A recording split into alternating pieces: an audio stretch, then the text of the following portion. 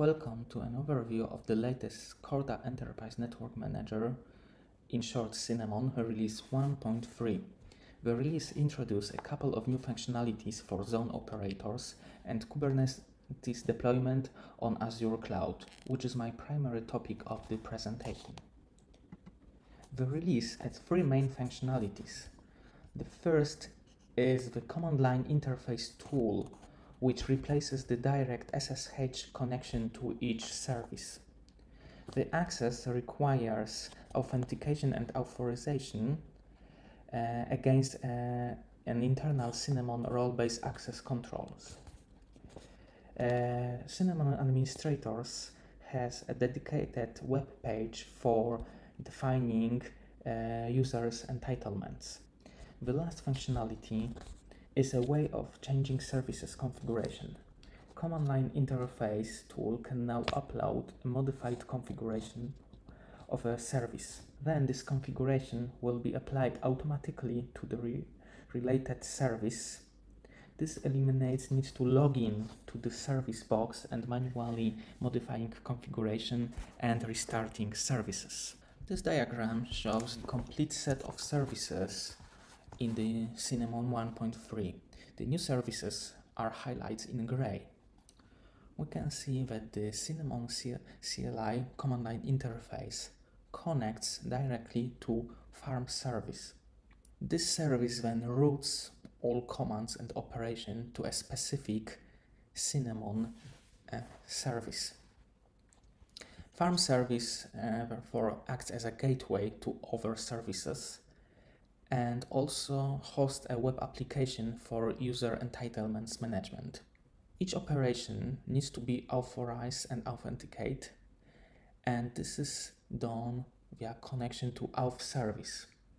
Our auth service contains a new dedicated database which stores user entitlements. The new service zone is a central place to storing configuration for network map identity manager and signing service. When a user edits configuration via CLI tool, this configuration is stored in the zone service. Now, each service contains a new process called angel. This angel pulls for configuration changes, and when the angel detects that the configuration of a service has changed, it automatically restarts the service. This diagram also shows a corda node. It's worth mentioning that there is no new changes to a way of a corda node interaction with network map and identity manager. CENM can be deployed on Kubernetes in Azure cloud. We provide Helm charts in GitHub repository for each CENM service. For convenience, this is wrapped in one single bash script, which can be run from your local PC. The Kubernetes deployment contains all services, including also corda notary. The difference with normal deployment is that Kubernetes deployment currently doesn't support Angel for signing service. The typical deployment procedure is that you need to create Azure Kubernetes cluster. We provide basic instructions, but it's up to the user how the cluster is created. Out of box, CENM is provisioned with embedded H2 databases. You can set up remote databases like Postgres or MS SQL. Those databases can be both or inside the cluster or outside the cluster. In example deployment in documentation, and here I will deploy Postgres database inside the cluster. Then, having prepared Azure Kubernetes service and databases, you need to edit configuration for services to connect to remote databases and run the script. CENM documentation contains a comprehensive guide how to install on Azure.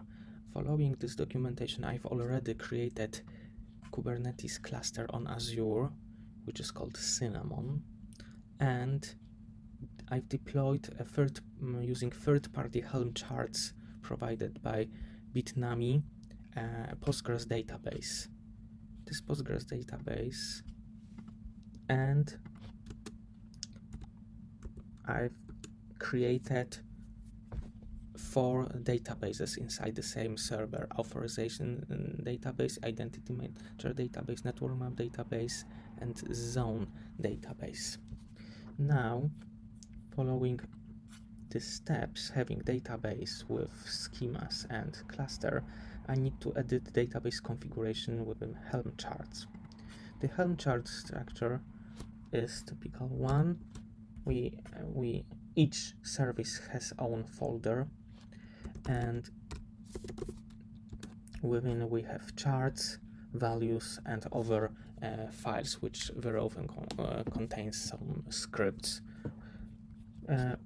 Following the database changes, I can, using grep, just to narrow the values for zone service. We can see I've edited a stock deployment which contains H2 database with Postgres details, also containing internal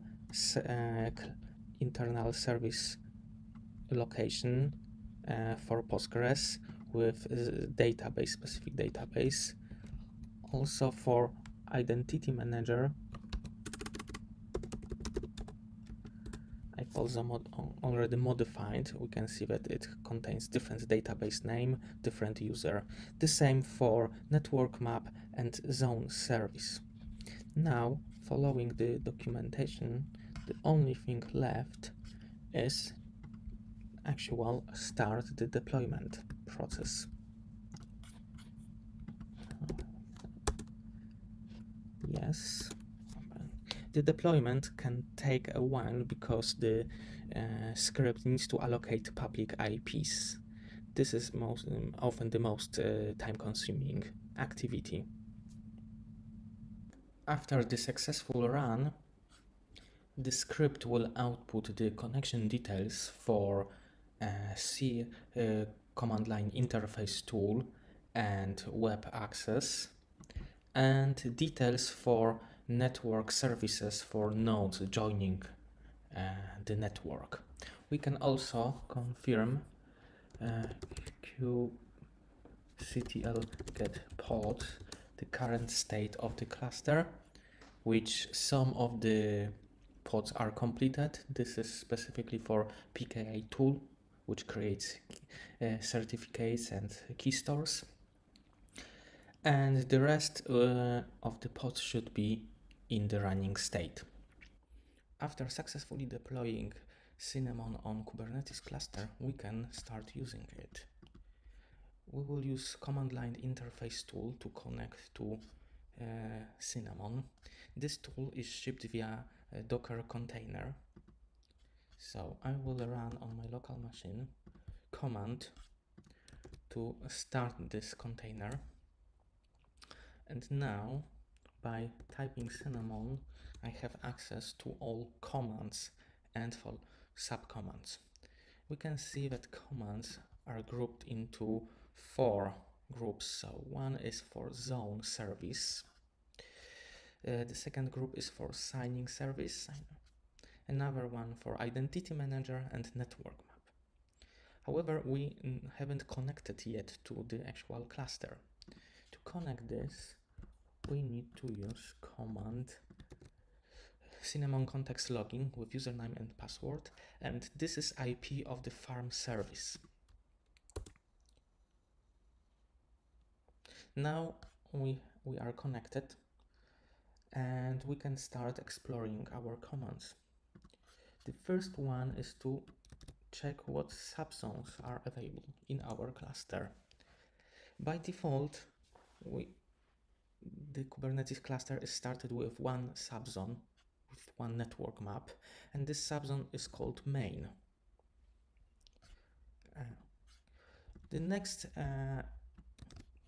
example command is identity manager get config. In this particular case, we are not connecting to Identity Manager, but to the zone service, because the zone service stores the configuration. Here we can see the whole config which is deployed on Identity Manager service. Another example is a list of CRL. And in this case, our user has no permission to do so. Also, if we want to now to get network map configuration, we are denied. Notice that the permission for Identity Manager is global, because there is only a single Identity Manager per Kubernetes CENM cluster. However, the permission on network map is specific to the subzone. Those particular operations are related to network management, and our user is not assigned by default. So we can assign those roles to this user. So we can connect to a Corda admin panel, and we can see that our Gen editor is a member of groups editors and readers soft. When we see group editors, we can see that only one user is in this end.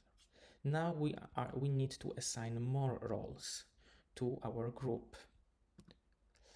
Let's say we assign role network operator administrator to group editors in which Gen editor is located. So this group has a vast number of permissions to get network, for example, to get network map config, to get CRLs and others. So we are clicking edit, and now we choose editors, our group editors, and we will both assign the main. So this is our default subzone main, and also we will add editors and to the whole CENM, and we will click edit to save. Now if we try to run the same commands, Identity Manager CRL get, we can see that we received CRL encoded. As well, if we now want to retrieve network map config, because we have been given the permission, we can see now the configuration. The other typical commands are, for example, CENM netmap get. So in this case, we are connecting to farm service, and from farm service we are connecting directly to network map to retrieve the latest network map. In this case, we have just notary, so one node info hashes.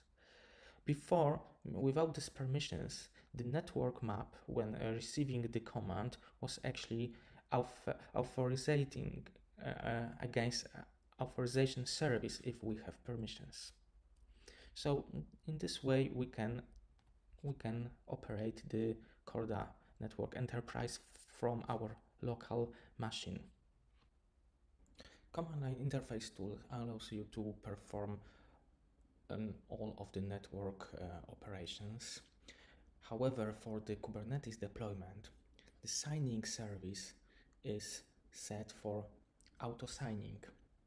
Therefore, the manual signing is more complicated, and the signing service would need to be additionally configured in order to disable auto signing and make feasible for manual signing. Apart from network operations on CENM, now in the new release you can also change configuration of your services via CLI tool. In this case, you will first download a configuration of a service from zone service. You can modify it on your local PC. Then you will upload to the zone service.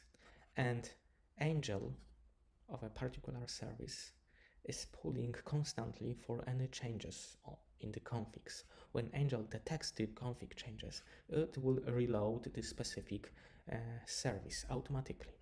In the example, we will modify a simple option for identity manager and we will watch the changes. So I have opened 3 screens. Those 2 on the right are the logs from Angel of the identity manager. So I've connected to the pod, and the other logs are for network identity manager itself. First, we will be looking for the log entry denoting that the Angel has restarted the service with the new config, and we will see also in the identity manager log itself that it has been restarted. This is only for demonstration. Normally you don't need to watch those logs. So first we can see that we will get the configuration, we will display the configuration, and in this particular configuration I will be interested in changing CRL cache timeout to a different value.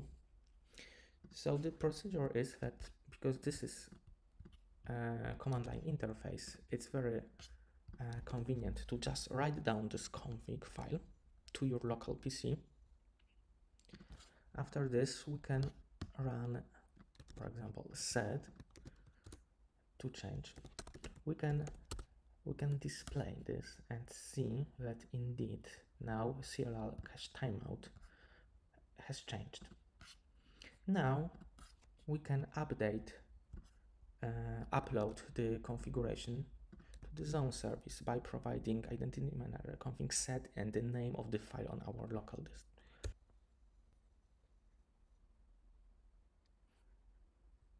Now we can watch the logs. They should be updated very shortly when the Angel will detect the configuration change. Yeah, the Angel has detected, and we can see it's set starting identity service, and the logs, the configuration now contains the changed value for CRL cache timeout. In the meantime, the logs for identity manager itself reported that starting identity manager web service. So this configuration change occurs completely automatically. So to summarize CENM on Azure Kubernetes cluster, we provide Helm charts and Docker images, which are freely available on GitHub and Docker Hub. We provide one-click deployment, which deploys all services. For databases, you can deploy Postgres or SQL server inside the cluster or outside cluster. We provide documentation how to deploy it inside the cluster Postgres database. Also, the signing service can leverage Azure Key Vault via additional Docker image, for which you need to provide a library. More details are on our documentation page. The only difference between Kubernetes deployment and manual deployment is that the signing service doesn't come with Angel, and to enable manual signing you need to log into the pod and change the configuration. Apart from that, the CENM on Kubernetes cluster is fully functional out of box. Thank you.